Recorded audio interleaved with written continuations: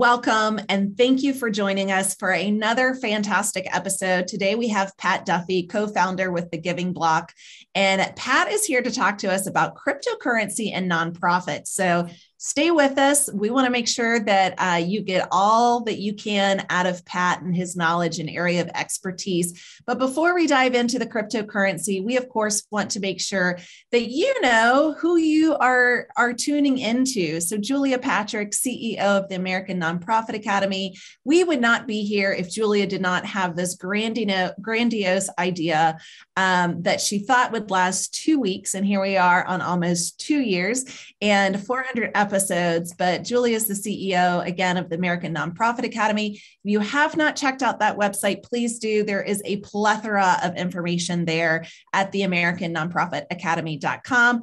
I'm Jarrett Ransom, her sidekick, also known as the Nonprofit Nerd, CEO of the Raven Group. And again, I am so blessed and privileged to serve alongside Julia as the co-host as we continue to have these high-level conversations with thought leaders around the nation. And we would not be able to have these guests on if it weren't for our amazing presenting sponsors. Many of them have been with us now for the almost 400 episodes strong. And we are so grateful to have their investment in the shows, but truly in the sectors at large and in your community. So I like to say and remind you that these companies exist to help you do more good. So please do check them out and see how they might be able to help you move your dial forward.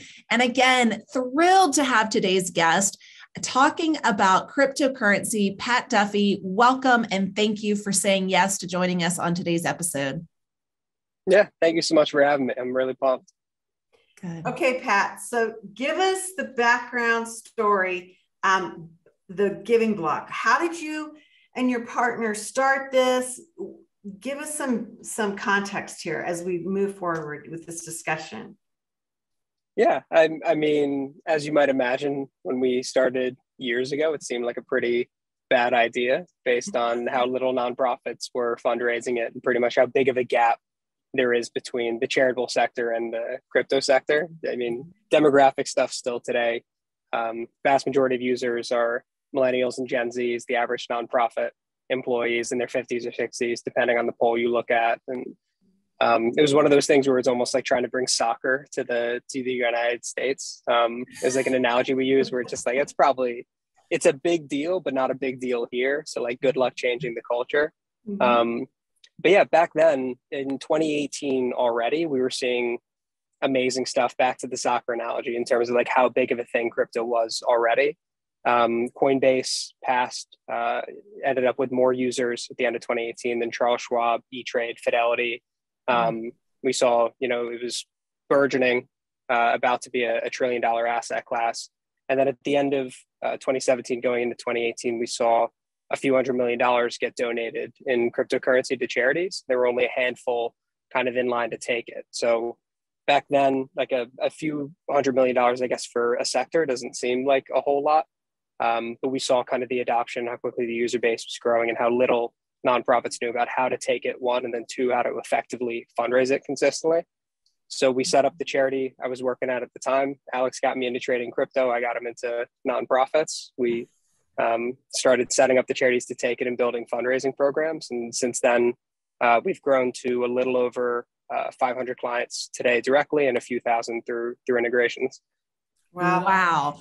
In just that short amount of time, yeah. Pat, I feel like my jaw is like on the table because you've said already so many amazing things. So the majority, and I know we're going to go into kind of like the profile of a crypto donor, but what I just heard you say is that is typically 20s and 30s. And then the staff of the nonprofit, 50s, will be generous.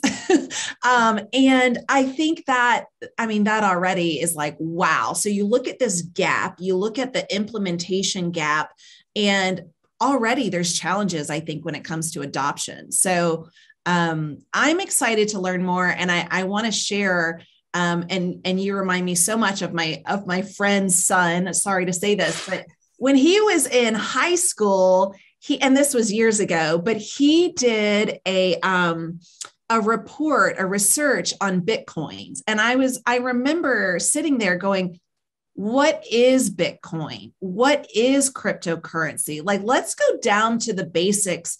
What is this? And I wonder if you can do just that, because I thought this guy is onto something. And here he is in high school, knowing way more than most other people. And now he is that 20, 30-year-old, age donor making contributions in this manner. So take us to the basics, okay? For us old dogs, us old fogies, what is a crypto? Like, what is a Bitcoin? What is this? How do you define that?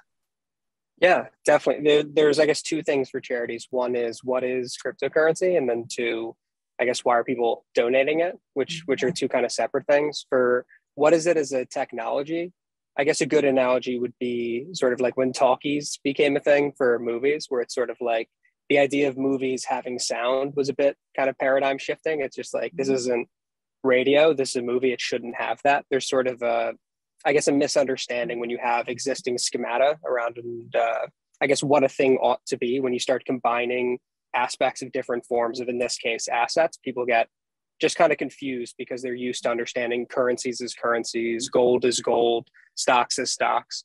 And cryptocurrencies, in short, I guess, just take different features of all of these traditional assets, and they formed a new financial tool that serves a lot of those functions, but blends a lot of the benefits. So you don't, use Bitcoin, let's say, to buy a hot dog at a baseball game, and people get confused about that, and they're like, oh, because it's a cryptocurrency in name, that would mean that the adoption curve isn't there. But then you just say to that, you'd go, okay, well, you don't use stocks and gold to buy a hot dog at a baseball game either. Those are a hedge against inflation. Those are stores of value. Those are speculative assets. They have capital gains taxes. You'd rather use a currency with a stable value for transactions like that.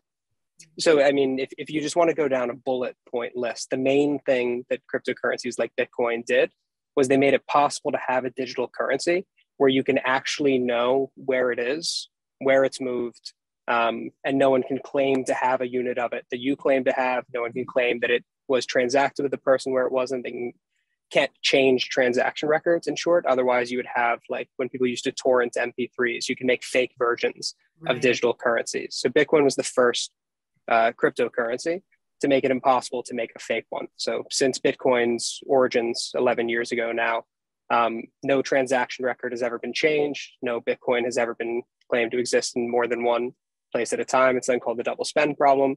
And you can't print Bitcoin like you can with the US dollar. So things like Venezuela or Germany after World War I, or even India, where they just deemed half the notes invalid overnight. You can't mess with the supply, and you can't cook the books. So it's a digital currency that operates really efficiently, very effectively. You can send it anywhere in the world in a matter of seconds. If you have it, you actually have it. Versus when you walk into a bank and you say, I have $100,000 here, you actually don't. It's something called fractional reserve. The bank is pretending that that money exists.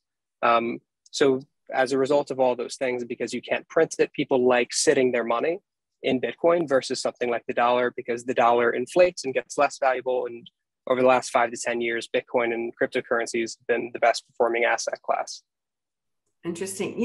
I'm thinking about the nonprofit sector who has had, and you mentioned this in the chitty chat about how hard it was, if you think back, not that long ago, for nonprofits to start taking credit cards, to have an online donate now button, to do anything that's mobile technology, let alone the number of nonprofits that walk away from asset donations such as real estate, land, art, other holdings, collectibles, things of that nature, because they haven't even understood how to manage this. If we keep taking that road, cryptocurrency's got to be at the back of the line for adoption. It's got to be a really tough thing.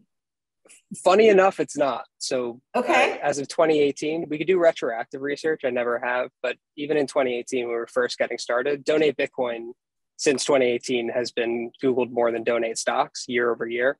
It's already more common. The reason for that is, like, a lot of people have stocks, of course, but it's not having a property asset that makes you need to donate it. It's having capital gains tax burden, which means you're trading it. So a lot of people have stocks. Very few people trade stocks.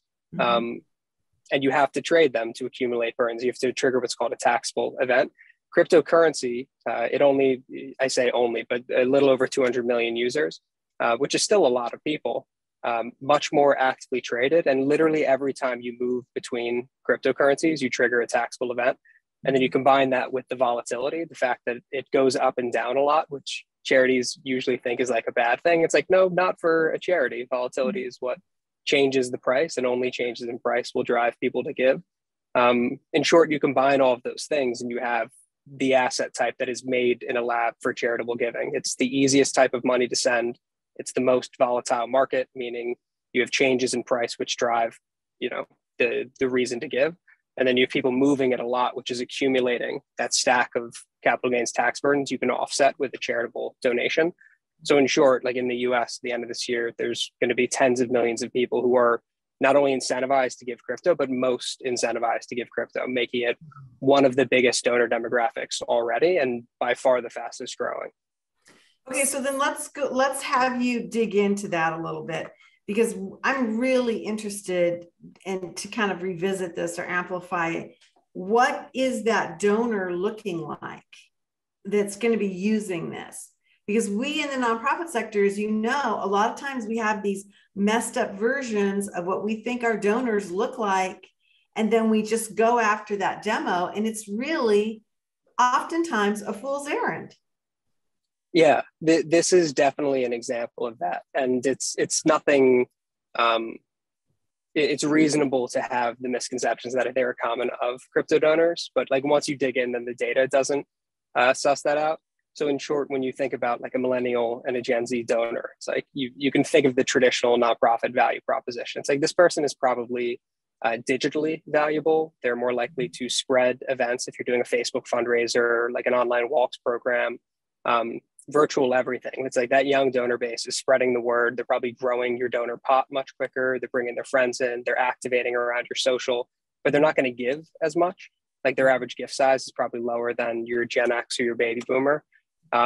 Crypto flips that on its head, just because you do have these, generally speaking, young people from 18 to 35 donors. But the odds of them being a millionaire is dramatically higher because, again, they're in the most rapidly growing asset class, the best performing asset class of the last 5 years and the last 10 years. They're digitally native. They're incredibly tech savvy. They're aggressively financially literate because, again, every time you move it, it's a taxable event. Or move into cryptos rather. So like you got to learn fast. And the assets have been performing quite well. So as a result, the average gift size on our platform, for instance, is between $10,000 and $11,000, which is just an average donation, despite the fact that our donors are on average in their late 20s. So clearly I was born in the wrong time, because I would love to be in this 18 to 35, asset growing range. How do we prepare for this? So I'm thinking now, and I know we have so many nonprofit leaders joining us today, and I like to ask those questions, Pat, that's like, okay, but what do we do, right? Like, how do we as a nonprofit say we want to integrate crypto? We want to invite this type of donation. How do we prepare for that? Yeah, this is our answer to that question. Like, comes down to also like our ethical and business philosophy around how we constructed it. We took a different approach, which makes it like the best way of putting it, I guess, is we treat crypto donors as a donor demographic, not as a donation method. So there's actually two parts to this. Usually it would be, if it was a donation method, then what you want is a easy solution where you can check the box of adding crypto as an option for your donors as they go to check out and give you a gift, which is, half of what we do. So that part is important. But then the second part is, because it is the fastest growing donor demographic, because these donors are so high net worth, because the market is incredibly volatile and driving like aggressive tax incentives right now, it's uniquely important to not like take the if you build it, they will come type approach, and to build an active crypto fundraising program within your comfort level. So even if that just means participating and plugging into the crypto opportunities that exist outside of yourself that are just easy to get in front of the crypto giving pledge or bag season, the end of year campaigns, all the way up to doing things like we do with American Cancer Society, Save the Children United Way, build like what we call a crypto philanthropy program that can drive 7-8 figures on an annual basis. In short, the two things you need to do is, one, figure out how to take it. We check that box. And then two, decide how actively you want to fundraise it. Because I would, in our early days, I guess, for instance, like the first 30 clients or so, we got probably 25 were already set up to take crypto, including American Cancer and Save the Children, but like didn't get donations. So what we do, I guess, is one, set up the solution to automatically sell it for US dollars, to automatically issue tax receipts in a compliant way. Just make it really easy to set it up and add that option. And then two, we run, like I said, the Crypto Giving Pledge. We run the corporate philanthropy programs for crypto exchanges and companies. We run Bitcoin Tuesday and Crypto Giving Tuesday on Giving Tuesday, which is a lot of Tuesdays. But we run the community campaign for the kickoff of what is called bag season, the end of year campaign. And then we build individual programs at the nonprofits. So I'm circling back over my tracks, but in short, figure out how actively you want to fundraise this stuff, or if it's like, we want to check the box, add a payment solution, no headaches. And then obviously do homework and on the best way to take it. Hopefully you'll find that to be the giving block. And I'm curious because I'm thinking of the donor database, right? Our CRM. We have become accustomed to the credit card, the check, the ongoing, pledge, or what that might look like.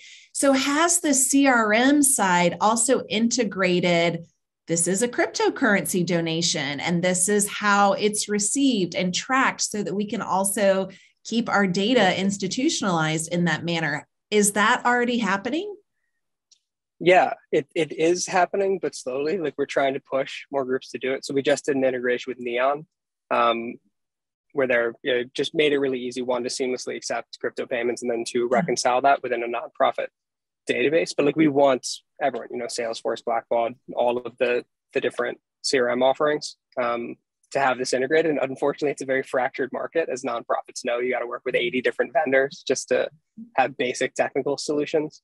But yeah, we're working on getting that in place. But the nonprofit sector, just like with every other technological innovation, usually lags a bit behind. So we've got 95% of hedge funds invested in or diversifying into crypto now, and we've got less than 1% of charities taking it.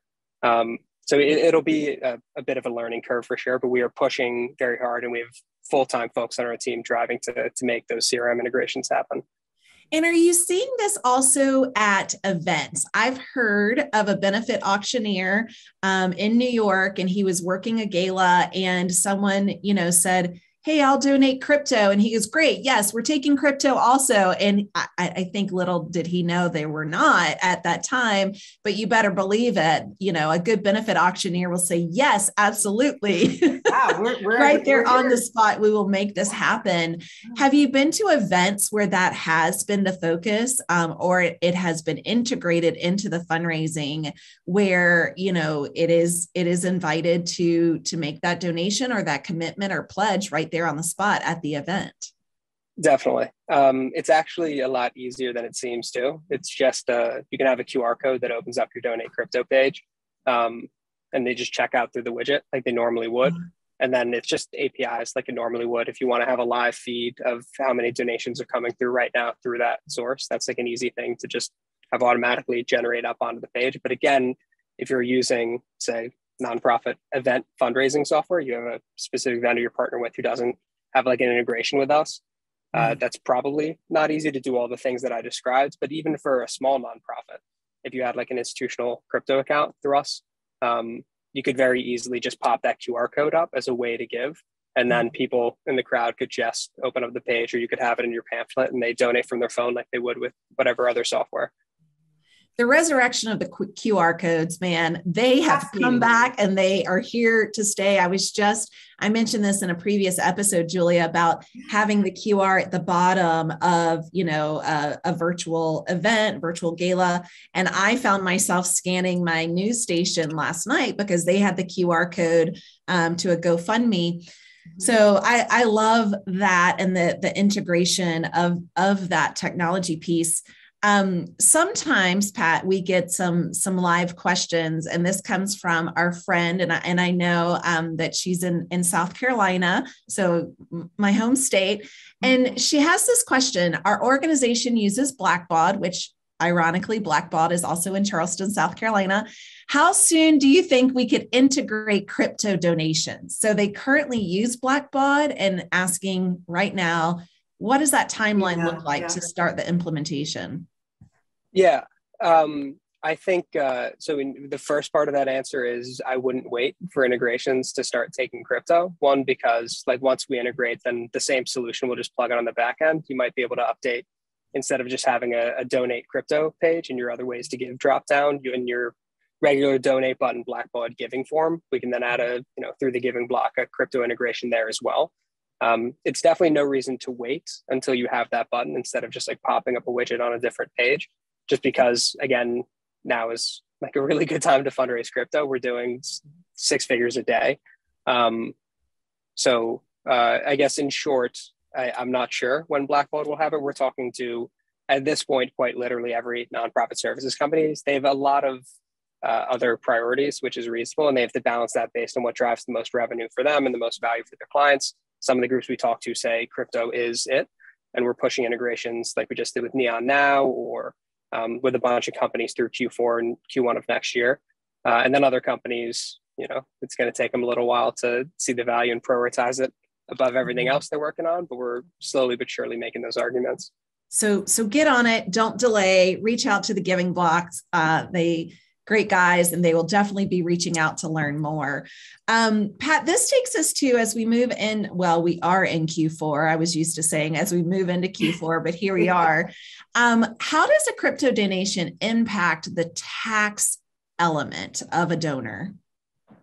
Yeah, we touched on this a little bit, but like the basic idea here, right? So stocks are an example. Like a lot of nonprofits already take them. They're brutal to take and brutal to give right now. There are some cool companies working on it from the stock side.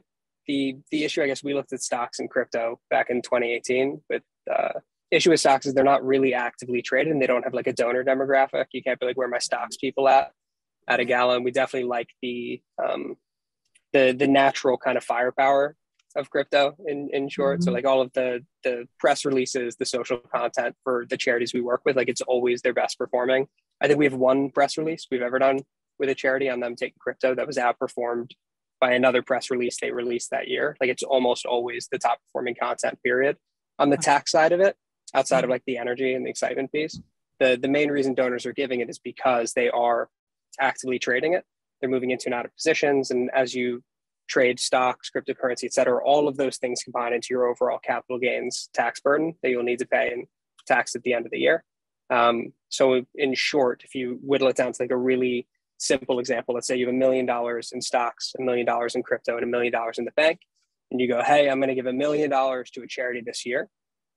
You want to give the property asset, so either the stocks or crypto, and you want to give based on which one has the greater capital gains tax burden. So which one has appreciated the most, because otherwise you'll have to pay taxes. So if I give the $1 million in the bank, charity gets $1 million, I get $1 million write-off. That's it. If I give the $1 million in stocks, charity gets $1 million, I get $1 million write-off. And let's say I erase $50,000 in capital gains taxes.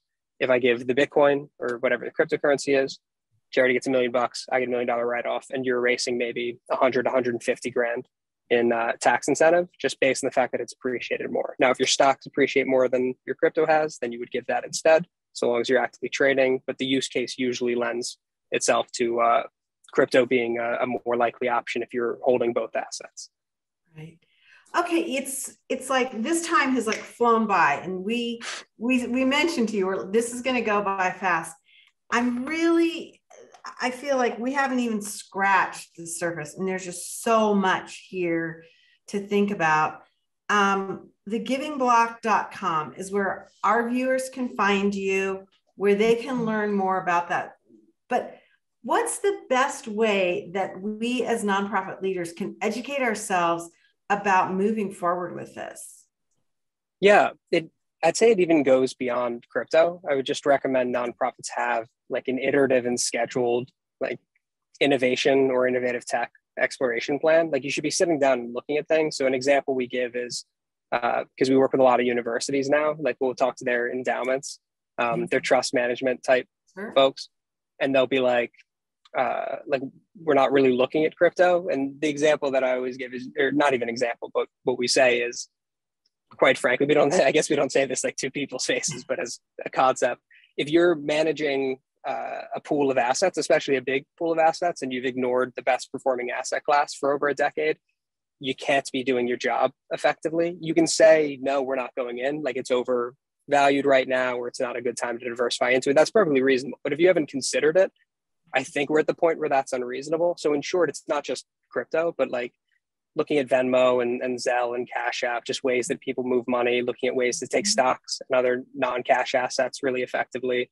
mobile optimizing your site, getting your social game up to par, understanding like how ads and just different digital platforms work, just moving in that direction. So you can get on top of these trends. You don't get left behind with an aging donor base or a lack of innovative tech to keep up with the times is important. And with something like crypto, it's just like any other form. Like I would just look at, how can I take this stuff? How does it work? How big is it? And then prioritize it with other trends.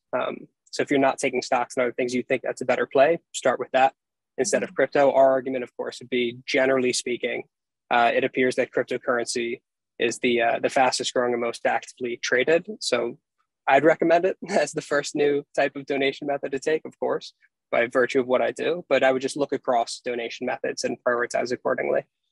And do you also include it in your gift acceptance policy? Like, is this something that needs to be added into that language?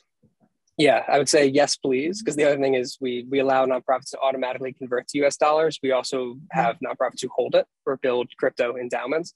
What we don't like seeing is some charities, like, because Bitcoin is going up a lot right now, and it's up a ton over the last year. So they'll watch it go from like, 15K to 58K. And then like, as it's heating up, they'll be like, turn it off. Just like, you should probably have like not only a gift acceptance policy, but like a plan if you're going to be holding it. I would say yes in advance. It doesn't need to be complicated, but it's just like, when we accept it, we're going to automatically sell for US dollars, or you go, we're going to accept it and we're going to hold it all in Bitcoin or stable coins earning interest, whatever it would be. But that's like a thing that we can easily help nonprofits figure out what works best for them. Before we leave, I really am curious if you could give us some names of, you mentioned the American Cancer Society, but could you give us some other names of nonprofit brands that we might be familiar with that are using this? Yeah. I'm trying to think of like bigger ones we have. We have American Cancer Society. We have United Way Worldwide, PETA, World Vision, Save the Children. I can't remember if I just said them. International Medical Corps, Team Rubicon.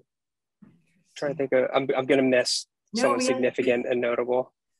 I would love to check out their websites and see how they talk about it, how they promote it, what language and buttons and all the doodads that they might have out there. I know I have a lot of reading up to do, so I'm not so nerdy on this topic, but I want to be. And that means I might need to reach out to you, Pat, because this has been fantastic. Really just phenomenal to learn more about. I shared very transparently, not my area of expertise. So this is something that I was really leaning into and looking forward to learning more about. So I crown you a nerd, and that is a compliment coming from me. I always love it when someone can nerd out and really just get into the topic, so passionate. And you've definitely done that today. So grateful for your time, and your expertise is extremely valuable. So thank you so much. Hey, everybody. Go ahead, Pat. I interrupted. I was just going to say, no. I was just going to say, Julia and Jared, thank you so much for having us. I appreciate it. Yeah. It's been great. We had Pat's information. Check out the Giving Block. Again, I'm Julia Patrick, CEO of the American Nonprofit Academy. Been joined today by the nonprofit nerd herself, Jarrett Ransom, CEO of the Raven Group. Again, we want to thank all of our presenting sponsors. Without you, we would not be having these types of discussions. And I think we're going to have this particular discussion more. So Pat, as you see things moving forward, in our sector, we really want to know what you all are seeing at the Giving Block, because It's just really an exciting time for us to be looking not only at this currency, but I think the thing that you said that was the most interesting was the demographic of that donor and understanding that gap that we have that is so substantial. And if we are only looking at this one type of donor profile, we're really missing out a future multiple generations actually of donors. And so that I think is just super fascinating. Okay, Jarrett. Wow. I love it. I know. I'm super stoked. I'm ready to learn more. So grateful. You know, one of the things that I know many nonprofits struggle with is their aging constituency base. And so this, I think, really does help to build that, that donor pool. And let's get, you know, this demographic engaged now. And it means cryptocurrency. So reach out to the Giving Block. Thank you so much again for your time. It's been phenomenal. It's been really great. Pat, thank you so much. As we like to end every episode, we want to remind you to stay well so you can do well. We'll see you back here tomorrow, everyone.